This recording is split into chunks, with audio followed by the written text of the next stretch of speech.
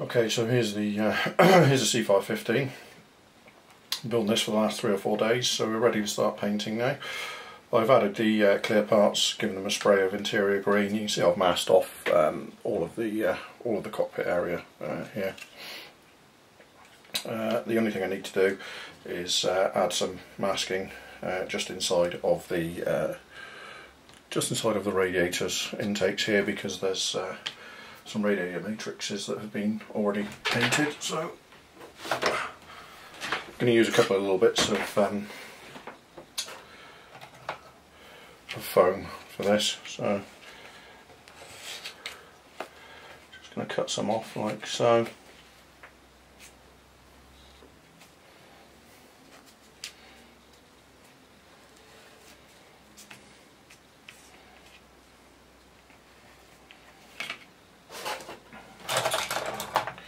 Then we're just finding some, yeah, that's more or less big enough.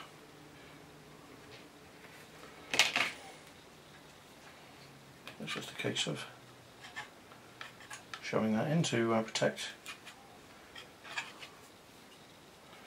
the radiator faces.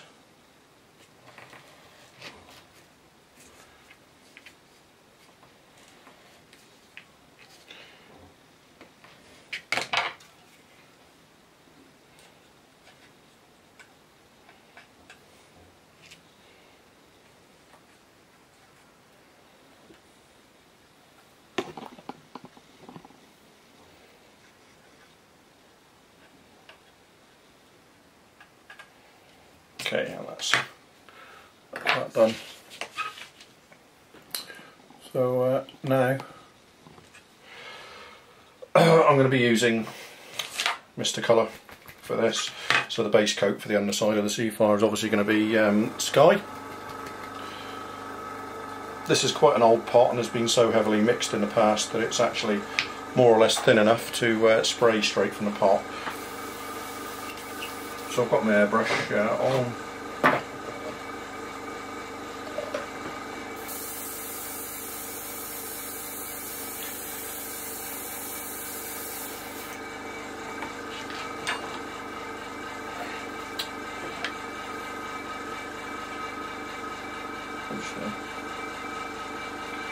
Pour in a goodly whack of that and just see how it.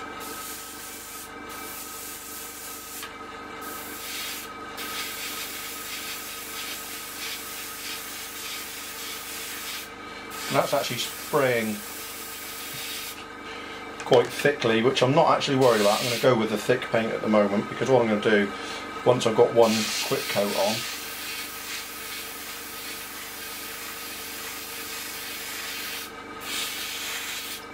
like this, is I'll thin it back significantly and give it another quick coat over the top to blend it all in. The beauty of Mr. Colour paints is if you apply a second really heavily thinned coat, it more or less melts into the first coat and gives you a beautifully smooth finish. You can probably also see some spider's webs of paint forming here. That's what happens when you're spraying thick Mr. Colour at reasonably high pressure. It dries so quickly that it forms spider's webs. Again, it's not something I worry about, because the second really heavily thinned coat will just act on that and melt it into the overall finish. So I know some people panic about those spider webs, but in over a decade of using Mr. Colour, I can honestly say I've never really had a problem with it, or at least not a problem with dealing with it.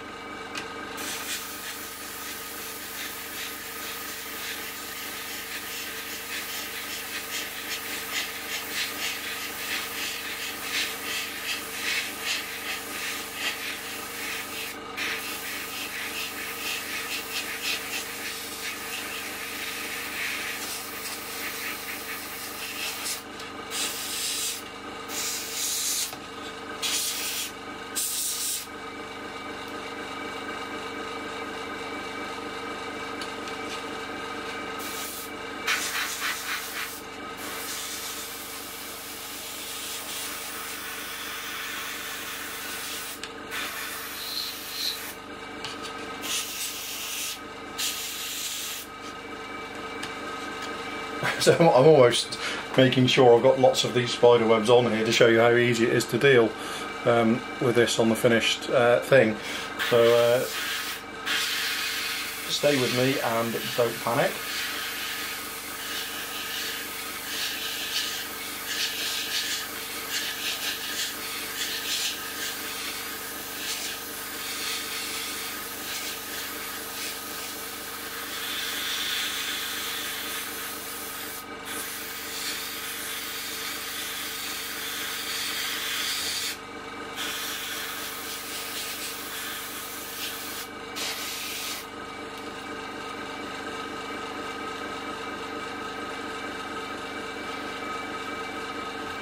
Okay, so as you can see, there's the first initial coat. The good thing about Mr. Colour is it's really quite dense, so that's given me quite a good coverage for that one quick coat. So what I'm going to do now is I'm going to add a really goodly amount of Mr. Colour levelling thinner.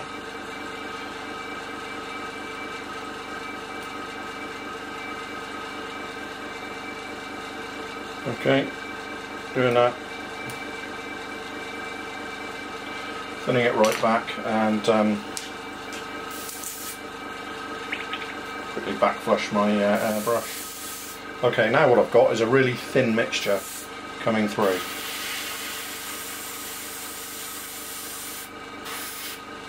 Which is going on there very, I hope you can see how wet that is actually going on there.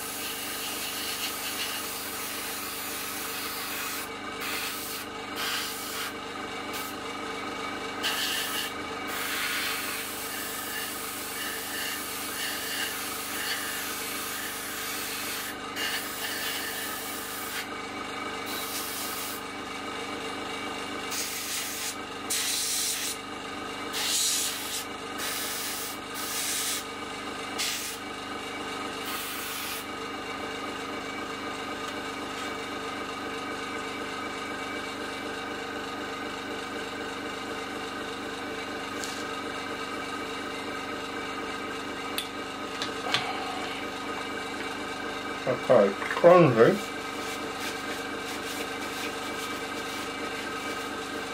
I just yanked on the airbrush when it was the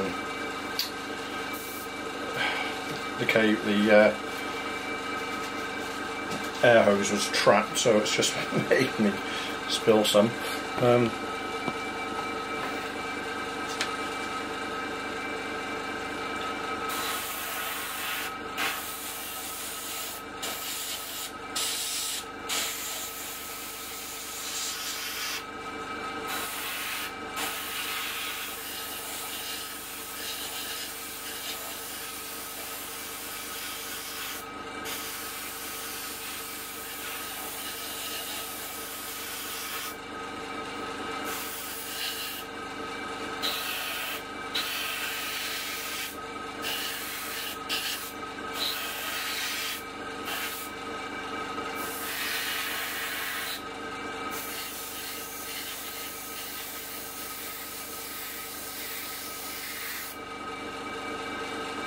Okay, that is the underside of my Seafire, well and truly painted sky. So you can see that with Mr. Colour paint, it really is the work of minutes to get good coverage Now what I want to do is, obviously this isn't the finished job, I need to be looking at weathering this back, so what I want to do is mix some white in with the paint. So just put the airbrush here a second. Move that out of the way, and I need to find one of my many pots of white. There you go. There's, well, this is Guns 316, which is Mr. Colour 17875. It's the white that they use or recommend for the underside of US Navy aircraft. Another beauty of Mr. Colour, stuff that you don't want, you can just pour straight back into the pot. It doesn't affect it like it would with enamels or some other acrylics or similar. Okay, so what I'm going to do is add plenty of white to this to really, I really want it lightened up quite significantly for the weathering job. Maybe just move that off to one side.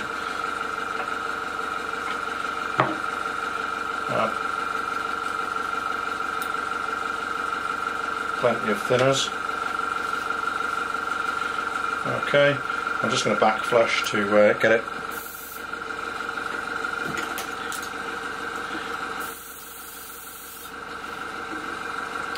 Okay, so what I now want to do is I want to add a sort of faded pattern to my sky. So what I do is take it a panel at a time, okay, and just do a backwards and forwards in one direction, like so, and then backwards and forwards in the other direction. And what that does is it builds up a kind of a really neat cloud pattern.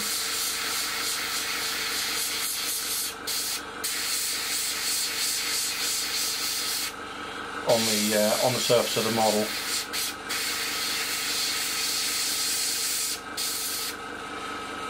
But the important thing is to do it a panel at a time rather than just over the whole model in one go.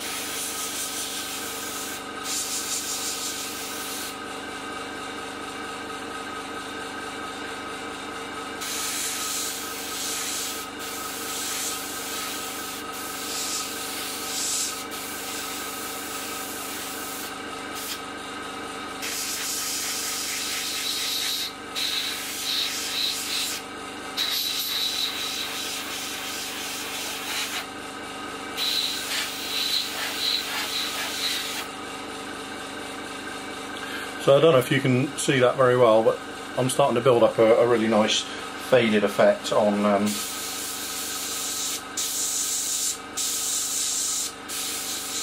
individual panels. This is one step of the weathering process.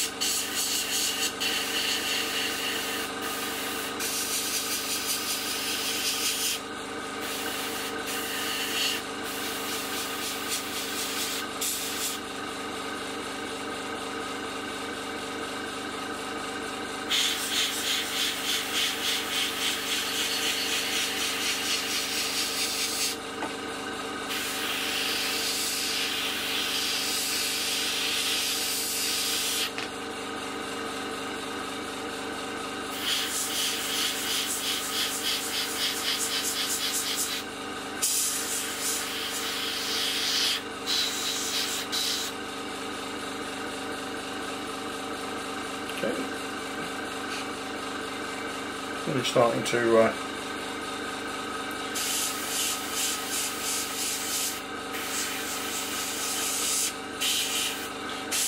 notice how often I've had to clear out the clogs in the airbrush on this using Mr. Colour? Yeah, never.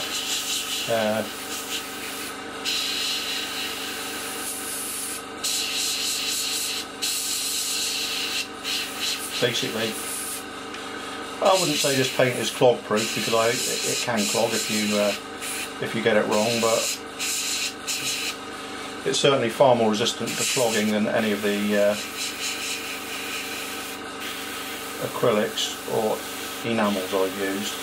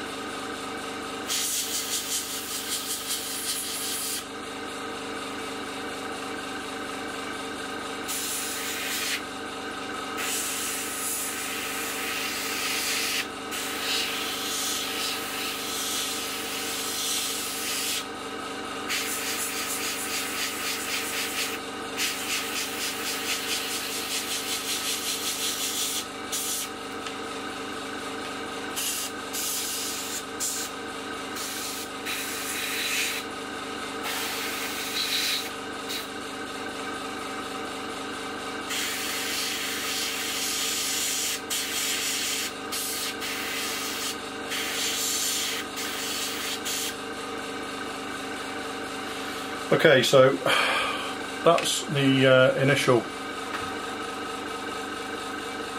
painting done. Okay, and as you can see, that's been about 10 minutes work now.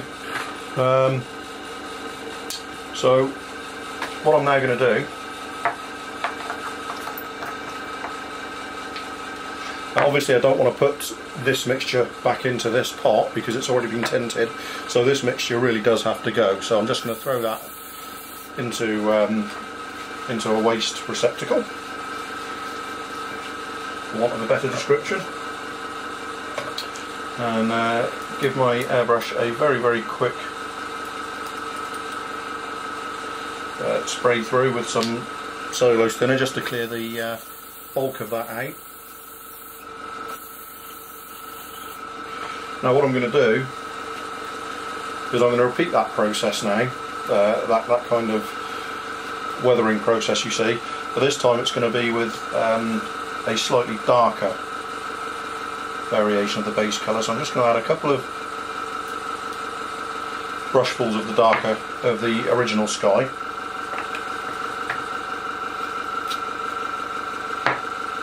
And then we need to find a paint that'll just darken it down a little bit. So what I'm going to use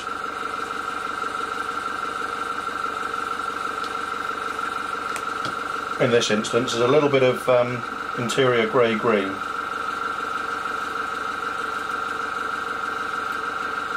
which will just darken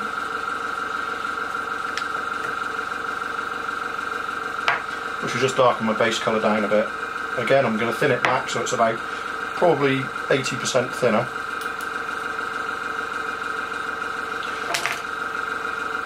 Again, we're looking at a back flush just to see. Yeah, and I'm happy with how that's flowing. So now, I'm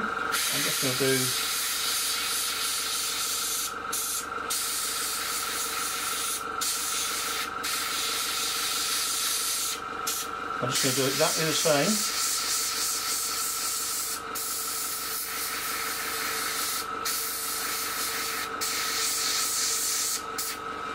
Over every individual panel.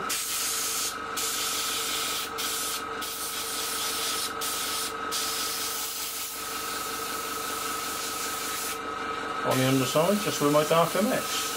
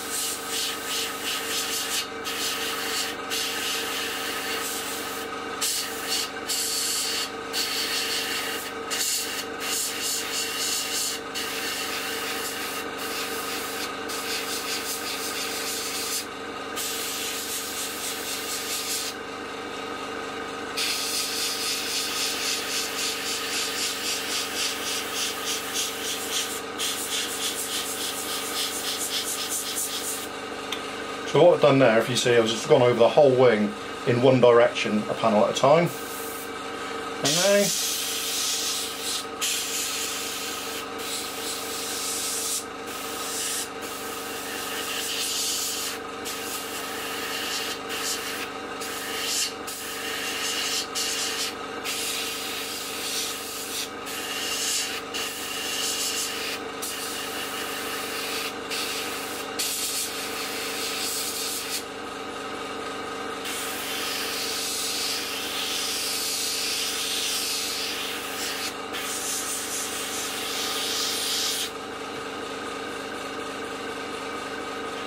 I'm going over in the other direction.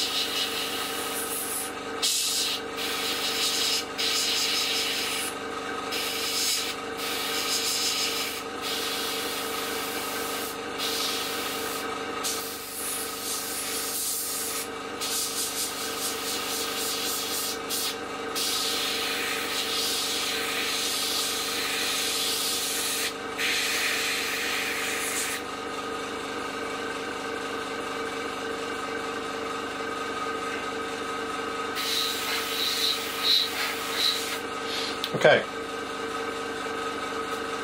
that's my underside sky. That's my underside sky colour done. I don't know how well that's showing up on the video. I don't know how well you can see that, but you know, that's my first base colour applied.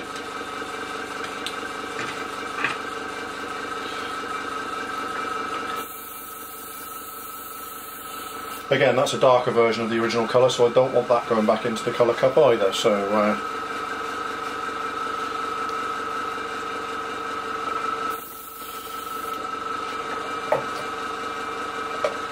let's clean my airbrush out with Mr. Colour. Mr. Colour also cleans out of airbrushes very, very easily.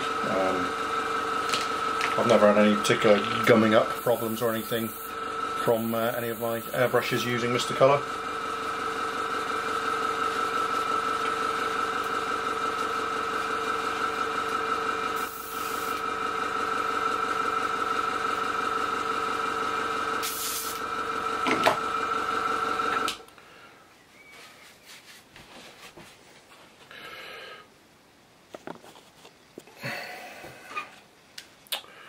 So there you are.